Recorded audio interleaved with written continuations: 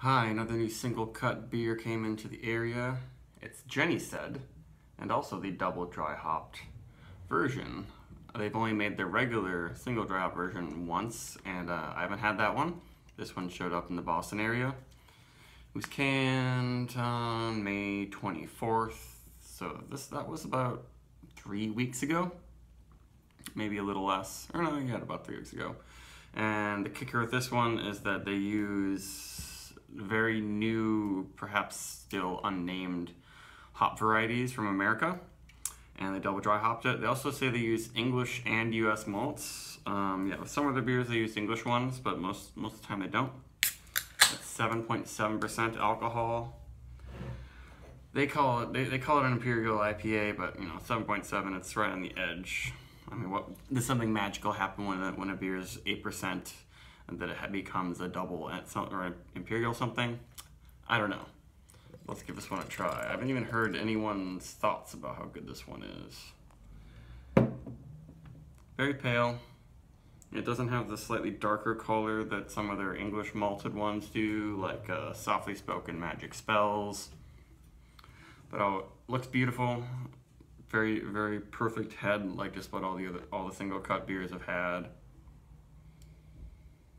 Ooh, lots of very candy-like aroma. Cotton candy is almost the first thing I get. And bubblegum. Well, creamy, creamsicle. Get some of that vanilla frosting thing going on. It's not nearly as dank and potent and soapy as most single cut beers. That smells really sweet. It smells like, Smarties. And also, yeah, very sweet pineapple and peaches, but I'm not getting a dank quality in there very much at all. Not resinous, not oniony, not soapy or garlicky. Yeah, it smells really nice. It's a little closer to Trillium than I feel like most of their beers smell, but not exactly Trillium.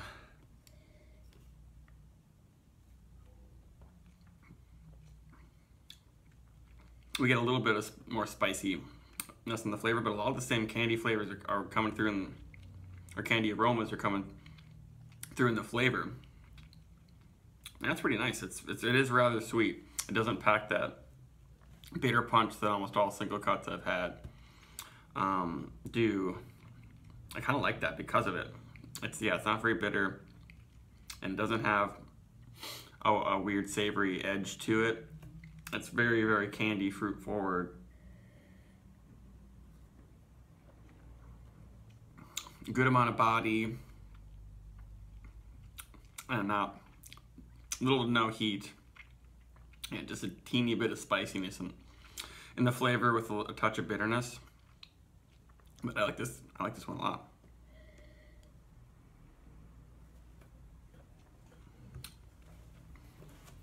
Yeah, I'm getting a little bit of the pithy thing that I noticed on lots of single cuts, but it's just bringing in a little bit of a citrus pith flavor mixed in with this bubblegummy Smarties thing. It almost reminds me of Belgian yeast flavors.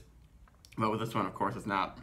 I guess they use probably some sort of slightly fruity English yeast strain. But what I want to know what hop varieties these are. Maybe they only have weird names like HBC 342 or something. But I wish they would disclose that, because then I would seek them out in other beers, because I really like what it's done with their sort of house IPA character. These hops seem like they're less bitter, less resinous, and they really bring out the fruitiness and everything that single cut can do. And even though it's really rather sweet and it's a little bit strong, pretty refreshing, very easy to drink. I'm gulping it down. But it has all these slightly artificial candy-ish flavors, like taffy, I said Smarties, cotton candy bubblegum, and then of course there's like powdery sort of tropical fruits, powdery and like tropical fruit syrup mixed in there. I guess, and then I guess there's a really, really sweet ruby red grapefruit juice sort of finish I'm getting now. Yeah, there isn't too much like bitter, pithy fruitiness taking over at all, like I notice sometimes with the single cut beers. Yeah, this is almost tastes like some sort of a Northeast hazy Belgian IPA that is a style that doesn't quite exist. I once had a hoof-hearted beer that was like a new wave, big dry hopped Belgian triple, and this one kind of reminds me of that maybe. I wonder if they used a different yeast strain than normal. Usually it's their IPA series called Harry Doesn't Mind where they use different yeast strains. Otherwise I think they stick to the same one for all their IPAs. But they just vary quite a bit in how fruity they are. And now I'm getting a touch of a woody resin thing. At first, right when I swallow it, and it gets pithy, but it doesn't overwhelm all the interesting fruity candy flavors.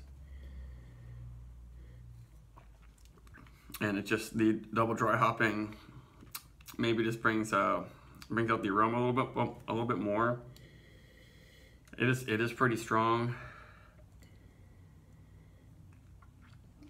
Yeah, I just had a double IPA at some local brew pub place that had a great fruity flavor that wasn't so far off from this one, not as good, but then the aroma was not there much at all. But yeah, that makes me appreciate the double dry hopping, even though I think sometimes maybe I've had double dry hop beers that were a little bit more aromatic than this one, but it's still really, really big, and this makes the fruity candy aromas explode. And I think all that fruity aroma makes me not perceive it as being perhaps as bitter.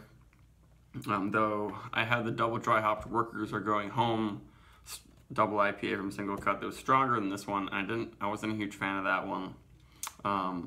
But that also, I think, featured American hop varieties, but not new experimental ones.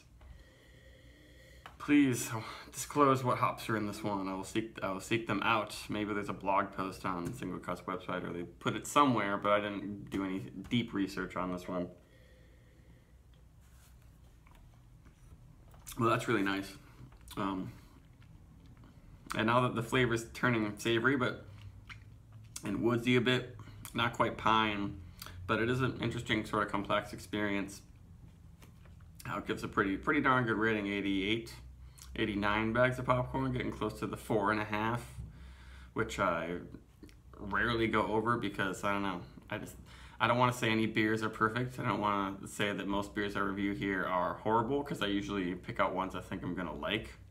I'm not doing purposefully like negative reviews. But this is one of the better single cuts. This one, along with Softly Spoken Magic Spells and Most Shuggy Soulbender, and then their Session IPA. Might be some of my other favorite ones. Weird and Gilly was pretty good, I guess. But then I've had some batches of some that are too bitter, didn't get fruity, they're super soapy. This one has a lot of single cut elements in it, but just a sweeter, softer, fruitier, candyish side that I really appreciate. That makes me highly recommend it for people who are into the more fruity, slightly sweeter, hazy IPA styles. All right, goodbye.